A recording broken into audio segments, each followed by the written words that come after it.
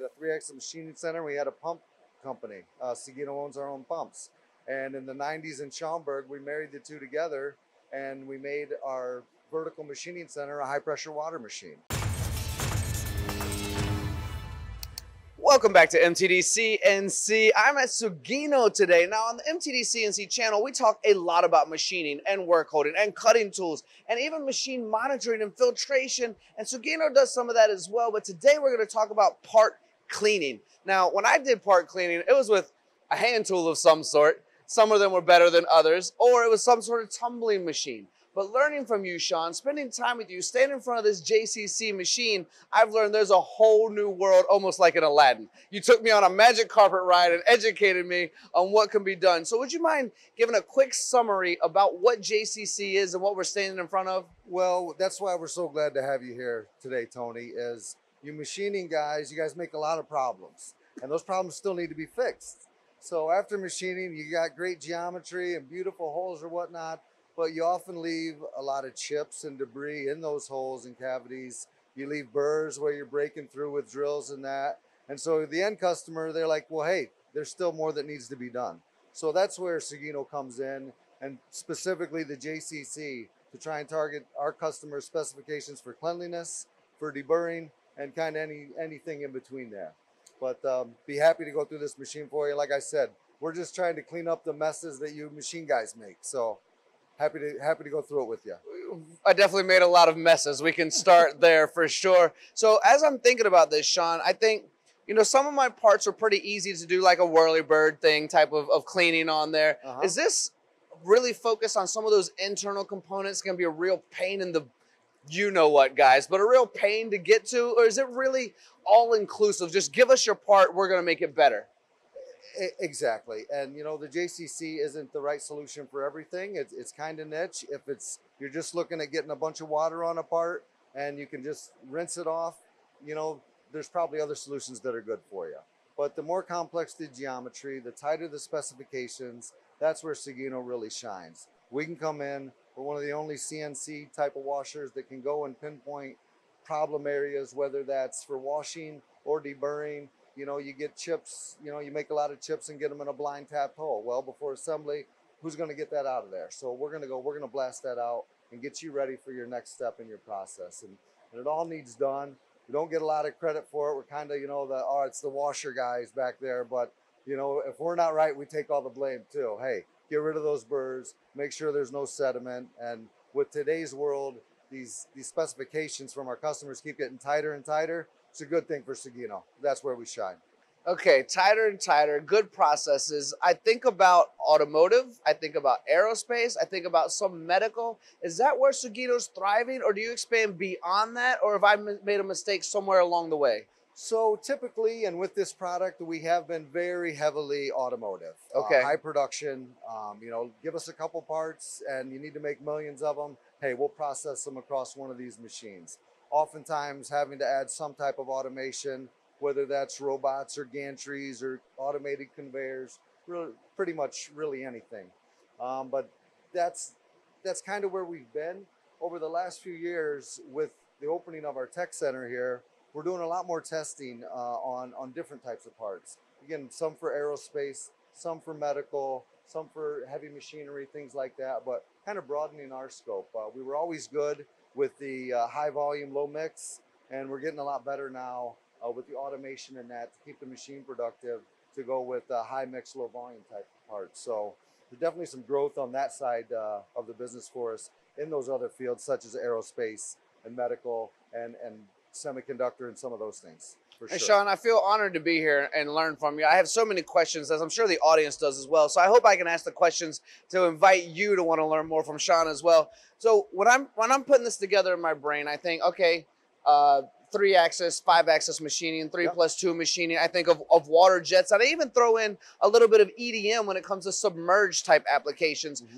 Is this kind of the breed of a machine? Are we doing all of these things inside of these Suginos?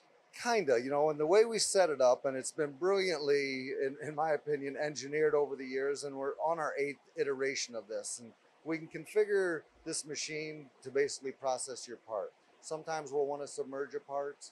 to get into some complex cavities and create cavitation to make sure we get all the chips out of there. Sometimes we got a tough burrs that so we want that to be open air and put our high pressure on that exact burr and remove it without damaging your part. But the consistency that the CNC allows us to do, really, you can't replace it. Again, it's not for everyone, but the people that come in, why we built this facility is to show people what we can do. But it's basically set up, as you're familiar with, call it a 3-axis machining center, which is kind of what we had to begin with. We had a 3-axis machining center. We had a pump company. Sugino owns our own pumps. And in the 90s in Schaumburg, we married the two together and we made our vertical machining center a high pressure water machine. So it's 3 axes up on the turret, and then we have an A axis. And the way we typically fixture our parts is the bottom of our fixture is open. So we can flip the part 180. I can get to the back side with my nozzle configurations. Typically one setup, I can get to all 6 sides of your part, meet your spec, and off to the next process. Well, I think you mentioned this just a few minutes ago, but you just now mentioned getting it all done in one setup, right? Correct. No op 10, 20, 30, 40. Obviously, immediately saving time, the potentials of making mistakes as well.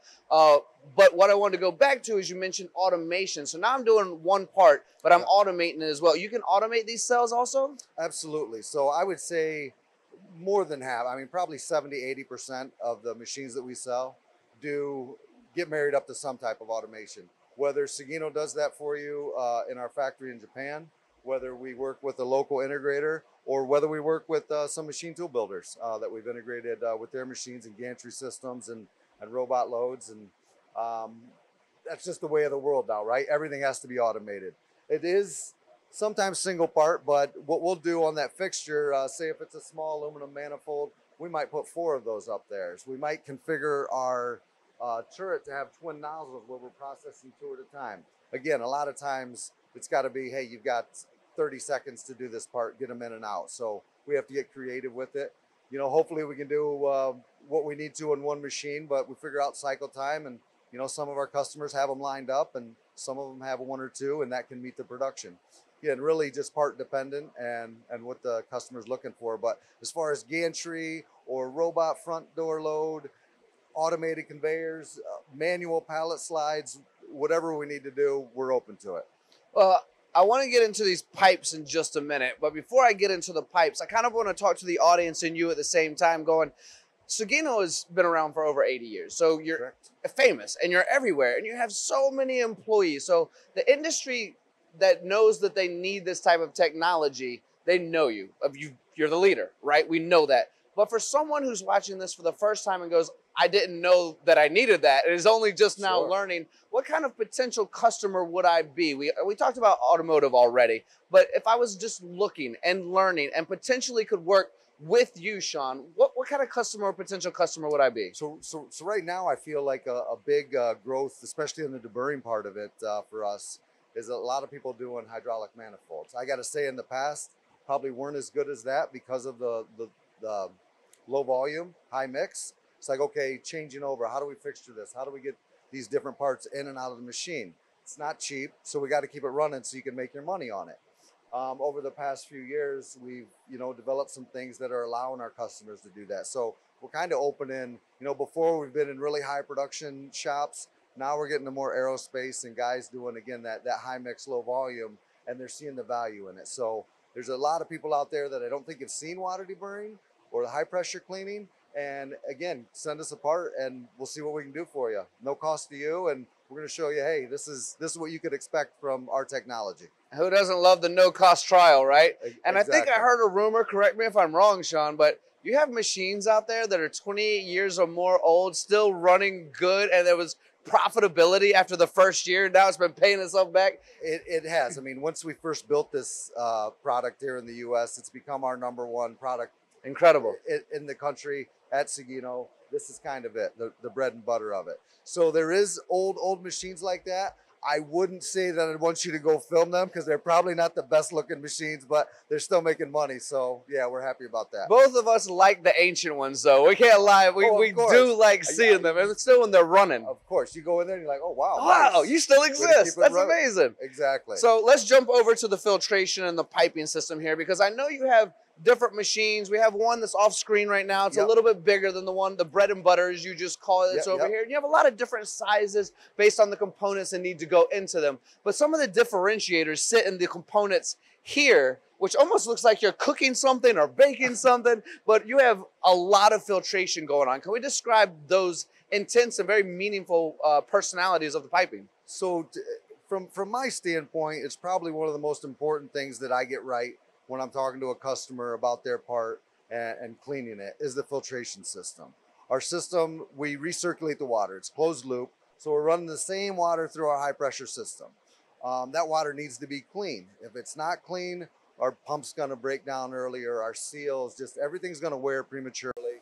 And then you're gonna have customers that are like, hey, why do we need to rebuild this, replace these seals? So it's my job, my team's job to figure out the back end and get that right. What we've got back here, Tony, is a pretty elaborate type system, probably for more of a cast iron application, where we've got a paper bed filter, where we're gonna get most of that particles out of there. Then we're gonna go through probably some magnetic type stages, and then finally to our bag filters before, usually 10 microns, sometimes 5, sometimes down to 1, again, all application dependent, and make sure that we got clean water so you can keep running and you're not rebuilding a pump every 4 months. We want those pumps to last years. And again, to me, I learned the hard way. I make sure I get this right. That's the best way to learn. We don't always love it, but the hard way, we all know, it's the best way to learn. That's right. So as we're closing this thing out, Shawn, this conversation, where I've learned quite a bit, and I appreciate you for that. Are there any messages that you'd like to give to the audience about Sugino or the machines themselves, or even just the relationships, the service and support? I know it's very important to you as well. Is there anything you'd like to lay out for those watching right now who would like to participate and be a part of Sugino? Well, Sugino, again, like you mentioned, been in business for 80 years with our core customers, a lot of OEMs and tier 1 suppliers. We are in their minds. They think about us, they know us. They've been happy with us as a supplier.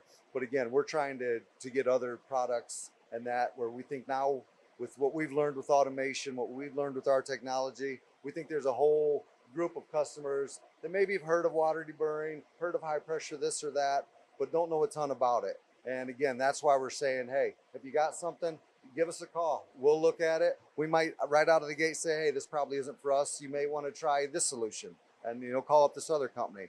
But we're hungry to try things. We usually get something in, turn it around in a couple of weeks for a customer, and then they've got data set that they can say, hey, look, this is what we could expect with this type of technology. Again, it's just more information to them, and everybody wants more information. So we welcome anything you guys can send us, and please do. Our guys are here.